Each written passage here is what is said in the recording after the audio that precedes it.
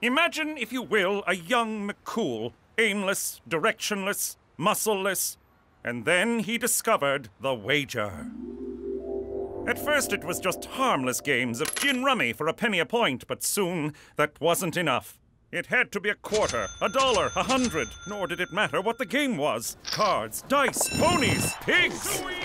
I'd go on week-long binges and forget to feed horse. I put my sainted mother in a home and lost her rent money at the track. I turned my back on almost everyone I cared about, and they me. And I was about to lose the only one I had left.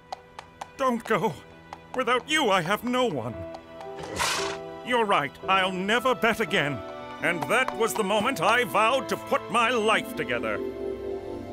The moment I decided to be a Mountie. For Canada! And flashbacks that remain relevant to the storyline!